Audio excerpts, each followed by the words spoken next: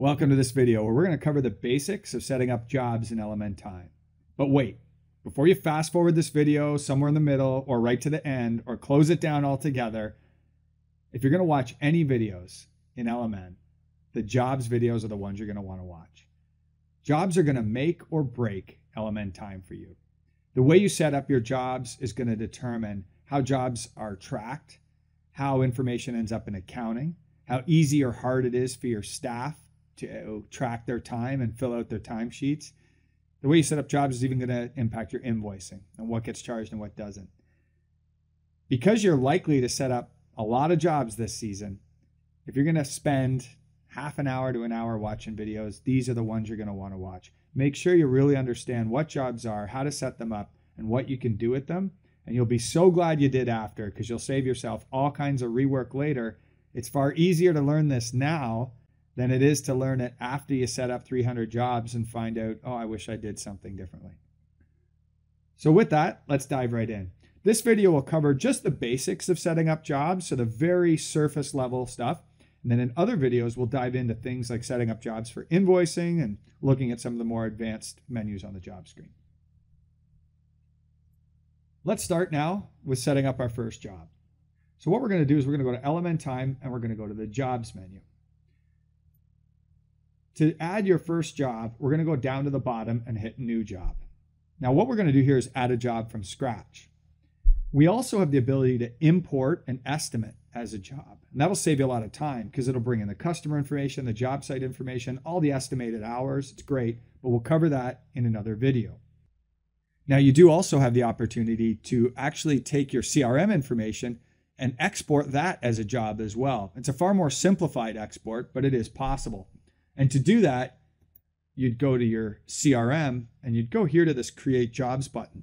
It's a really handy way of creating, say, 100 maintenance jobs for 100 of your maintenance clients. You can do it all at once without setting them up one at a time.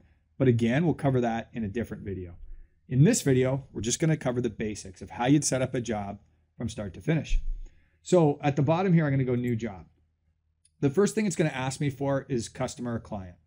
So if that customer is already in your system, you can type their name. It'll go find it, just even some portion of their name, and then you click Select.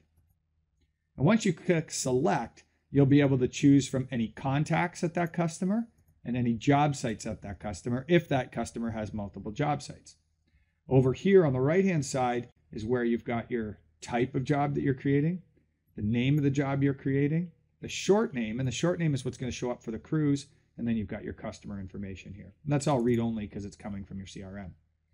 Now, what happens if you don't have that customer in your CRM yet? So they're brand new. Well, again, we go to New Job, and instead of hitting the search, we go over here to New. And this allows me to add a new client or contact on the fly. I can hit OK. What that'll do is save that contact information in our CRM and allow me to move forward with creating a job. For this case, just to be quickly, we'll take an existing client. So your job short name is going to be the name it's going to give this job. In this case, it's not bad. This office install. If it's maintenance, I might want to add something like the year to the job name so that it's easier to track 2017 job versus a 2018 job, but we're close. Now a job short name is limited to 25 characters. And the reason it's that is because we need the crews to be able to see the job names on the phone without scrolling off the side of the screen. 25 characters is about the right size for that. So what you want to do is come up with your job name in 25 characters or less. That will be something that your crew understands. In our company, we typically use the job address. So instead of using the job name, I might use something like this. So it's the address of the job and then the identifier. So install or irrigation or snow. The reason why we put this on the end is so if I do have two jobs for one job site, say it's an install and a maintenance contract, it's not confusing to my crews. It's easy for them to see which ones are which. In fact, even better, if you come up with 3-letter codes for your divisions, INS for install, IRR for irrigation, SNO for snow jobs, it becomes easy for your crews to see what type it is purely by looking at the name. In this example, we're just going to do an install contract. So we're going to keep it simple and we're going to do install. So we hit OK. What that does now is create a job for you in LMN. So by default, the job is active. If you don't want crews to see this on their time cards yet, turn it off. The job will still be there. It won't delete it, but it won't show up for the crews to book time against. So if you're creating jobs that aren't ready yet, or your job is finished and you don't want to show it to your crews anymore, we turn that off. But because it's a new job, I'll probably leave it on. Now I've got my job name and my short name. So again, that's the name of the job that shows up here in the application. This is the name of the job that's going to show up on the crew's phone. It's limited to 25 characters. I did pick the job type on the last screen, but if you need to change it, you can do so here. Over on the right-hand side is the job's link to the CRM. A couple handy things you can use me to do here. Let's say I picked the wrong client. If I click the client name here, it allows me to change the contact, change the job site, or even change the whole client. If I click that, I can actually search for a different client, pick them, and that gets picked. So that's how you might change a client if you made a mistake. I also might want to view this client in CRM. Let's say I'm working with them and I want to look up a note or something about the client. I can just click the binoculars here. What that'll do is open a new tab, and it opens that client in my CRM. So I'll have all their general information and files and communication history and anything else I may have entered about that client. Back to here. We've got the job address set up. That came from CRM. The latitude and longitude will be automatically calculated for you. But it does come editable. So if you're working at like a large university, military facility, airport, campus, something like that, you can actually, instead of getting the latitude and longitude to the address, that's what we're going to default it as. That's all the information we know. You could go right to Google Maps, right-click on any building or parking lot, and you can get a really specific latitude and longitude. So if you're dealing with really large sites, that's a way of zooming in even further to the correct GPS. But by default, for most of your sites, it'll automatically get the address for you. If you want to create links for your jobs, that'll show up in LMN Time, and they're basically URLs that you can put in there. For example, some people use Dropbox to store files. So if I want to put a link to that job's Dropbox folder, I can do that here. When my crews are out in the field, they can click that link and they can get access to that Dropbox, provided that they have the permission to do so. That's the main field. Really easy to set up. Most of that work got set up for you when you set up the job on the last screen. Notes are internal notes only. They're not going to show up for the crews here. There's another spot for that, but it'll allow me to just make some notes about the job, things I may want to remember. Add to groups allows me to add this job to different groups. So let's say, for example, this is an install job, and I want to add this job to my group of install jobs. I'm going to go down here to add to groups. I'm going to add it to my all install jobs, and I'll click OK. Now that job belongs to that group. Really handy for maintenance and snow companies that are doing routing. At this point in time, I could add that job to a group that represents a route. Payroll settings allows me to override the default payroll settings. So we talked about that in the settings payroll codes.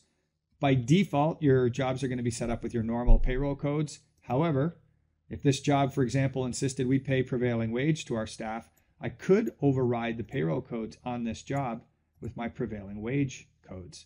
So what that would mean is anytime crews book time against this job, we would override their normal rate of pay with prevailing wages, but only for time booked on this job. Really handy if you're doing work in snow and wages or prevailing wage, like we said. But we'll just set these back to the default for now, because for an install job, it's probably going to be like that 95% of the time. You won't have to change that unless you need to. Job files allow me to upload files for this job. So let's say, for example, I wanted the crews to be able to see some photos of this job site and maybe even some locates. So I can either link those files from CRM if I've already uploaded them. In this case, I haven't, so I could go upload files. So I'll click that. We're going to find our folder with the pictures or things we want to set up. I'll grab this map, and maybe I'll grab some locates, and I'll hit OK. And that will then upload those files to this job. So this feature is available to pro users only, not basic. But for pro users, what's going to happen now is your crew out in the field has access to these files. So they could look at site maps. They could look at, let's say you wanted to upload your job planner so that they would have all their material and equipment lists. Locates are a fantastic example. That way your crew will never get caught without underground locates on their phone. Lots of good uses for this. Now let's get into the time tracking part of setting up a job. We're going to go to clock in tasks. So clock in tasks are the ways I want to track time against this job. We could do it really simply. We could just create, for example, one task called install. Now, by doing this, all the different stuff I do on this job will just all be tracked under install. So I really won't know how much time we spend on the front yard or the backyard or for the hardscapes or softscapes, but it sure makes it super easy for the crews to clock in. All they do is pick this job. And if you just have one task, it'll automatically clock them into this task. Most companies like to start this way. It's actually a great way to get your crews warmed up to the system. So rather than really trying to break their time down by micromanaging every portion of the job, which is where a lot of companies go to even right off the bat, we start simple. Even if we just knew exactly how many hours we spent on a job, estimated versus actual, if you knew that on every job and you knew it in real time, you'd be ahead of 98% of your competition. You can end up breaking this down further, and we're going to show you how to do that in 1 second. But for those of you just getting started with the system, it's probably a really good idea to keep these tasks as simple as possible while you're getting started. Let your crews get used to them. It's so much easier 6, 8, 10 weeks later to introduce a little more breakdowns to your crews, because by that time they'll have got the hang of all the basics. It'll be no problem. They'll know how to clock in and clock out. Then you can start introducing a little bit more tracking. Get started, keep it simple. However, you can be as complicated or as simple as you like. So for example, you got task name install. We're going to set up the cost code. What the cost code does is when we book time against this job, it's going to book those hours to this cost code in accounting. So it's especially important for those who are syncing this with QuickBooks or another external system where you want to track time to divisions or profit centers. So any work done against this install task will not only go to this job in QuickBooks, but it'll also go to our installation cost code or profit center. It's a service item in QuickBooks is what it actually gets linked to. Task notes. We mentioned earlier you can set up notes on the job. If you want your crews to see notes when they clock in, so if I want to know, don't forget to lock the fence when you leave,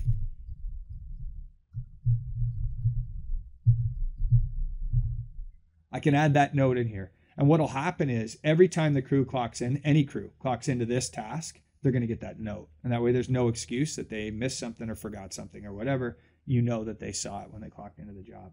That way too, if I send a different crew that doesn't usually go to that job, they're going to get that note too. So I don't have to remember to tell that new crew any of the small things that make a difference for the customer. Track hours and rates for billing by the hour is what I would turn on if this task was billed hourly. So if I was going to do this install work and I had agreed to the client to charge them $55 an hour for install work, that's what I would turn on. Typically though, you're working with contract prices and that would be off. So you can do it either way.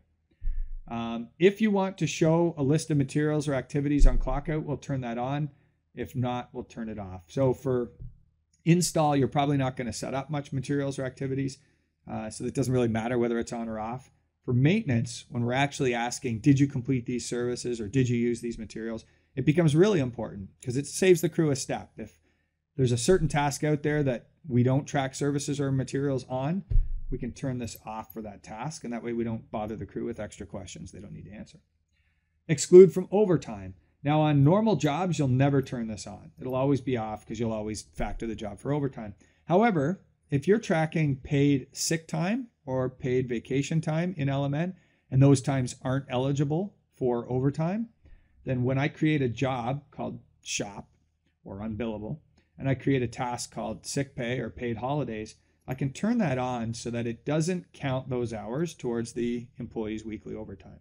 95% of the time, that's going to be off because it's a job and you owe them overtime if they work on it. But for anything that doesn't get included in overtime calculations, you can turn it on. Hide from timesheets means we're done this task. Don't show it anymore. It's not like you have to come in and do that every time you finish a task, but if you do it, just makes the crew simpler. So for example, if I wanted to, at the end of my spring cleanup season, hide my spring cleanup tasks, just so they don't show up every day anymore, that's how I'd do it. I would put on hide from timesheets. It's still there. All the time has been tracked against it and all that's still there, but the crews don't see it day to day because it's now hidden from timesheets. Then the last field is estimated man hours. So if there was 100 hours worth of work estimated for this task, I just put that in there. For install work, we're not really too concerned about the number of visits. It may take us 2 or 3 days, but it's really one attack at the task, so we leave that at 1. If it's mowing, then maybe this might be 38 visits or 32 visits, wherever you're from, and then it'll come up with an average time per visit. In this case, it's install. So we have our first task in there. It's install. Now you might be asking yourself, well, why are change orders showing up in there? How did they get there automatically? We covered that in the settings. If I go back here and I go to settings and I look at default tasks, we've set up a default task for install work called change orders to get added to every job. So when I created that job for the first time, because I have a default task called change orders, that task automatically got set up for me when I created this job. So if you didn't want that, obviously you just go back into settings, delete that default task, and then that would never happen again. But that's why that is in there. So now I have 2 tasks for the job. And what's going to happen is when crews go to clock in, they're going to clock into this job, and then they will get a choice. Are you working on install work or change orders? And then we're going to track and manage their time accordingly. Now, you can make this as detailed as you want. If you want to get to a point where you're going to track hardscapes versus softscapes, well, we could add those as tasks as well. Maybe you'd get rid of this one because that's a sum of all of it. But now I'd have hardscapes, softscapes, and change orders. Again, crew would go to site, they'd hit clock in, they would be given those choices. If you wanted to track front hardscapes versus back hardscapes, front softscapes versus back softscapes, you could do that as well. In fact, there's no limit to the number of tasks you can have. But there is a limit to the number of tasks that your crews can actually use. To expect that your crews are going to pull out their phone every 10 minutes to switch the tasks that they're working on is untenable, and you'll probably find it won't work. You want to keep this simple enough for the crews to use and informative enough for you to use to look back on it and figure out where you're estimating correctly and where you're not. But don't try to get too detailed. Probably the biggest mistake most companies make when they get started with LMN Time is trying to get too detailed on the clock in task. They want so much information that they forget. The foreman out in the field is trying to manage the work getting done, it's getting done right. There's 4 people running around. The equipment's broken. The likelihood of them remembering to pull out their phone every time somebody on their crew switches a task is not that great. So we want to keep the tasks simple, not too detailed. As I said earlier in the video, the longer you use LMN Time, the more detailed you can get because your crews are used to using it. Especially when you get started, it's really important you keep this as simple as possible. In fact, I often advocate just start with 1 task. Just keep it really simple. Just know estimated versus actual on the whole job. And once your crews get the hang of it, then you can start adding more and more tasks to jobs and give them a little bit more responsibility for tracking their time. And as far as the basics go, that's all you need to know. What we just set up there is enough information to have crews come into the job and track their time accordingly and export all that information for payroll. Crews can track their time to a job. They can pick which task. The task will determine which cost code in accounting that time and the cost of that time get booked to. And that's about it. At the end of the job, you'll be able to go view progress. Obviously, we have no time against this job. We just created it. But if I go back here and I open a job that's existing, so this one, for instance, and I go to view progress, here I can see what percent of the job that we've completed, estimated versus actual hours. Here's my total estimated. Here's my total actual. And then it starts to break those hours down by task. And the amazing thing about this is it's live, like it's real time. As I'm looking at this, I know as of this minute, we've used up 18 out of 149 hours. For those, and if my crews are on this job today, then I check back at this half an hour later, I'll see these numbers changing. So you'll never have to wait or generate or enter data for a report again. It happens automatically. Now, for those of you interested in some of the features down here as we get into invoicing and scheduling and photos, we're going to cover those in the Jobs Advanced video. So tune into that video to see what you can do, especially if you're a service or a snow company. We're going to get into how to track services on this job and how to set those services up for invoicing so they're billed correctly. Join us in the advanced video for that. Any questions setting up your jobs? Hit us up on email at advice@golmn.com or use the chat window in the top right-hand corner of LMN, or check us out at golmn.com/help, where you'll find our help center. And there's all sorts of frequently asked questions, articles, and videos there where you can get answers to your questions without having to wait at all. Thanks for watching.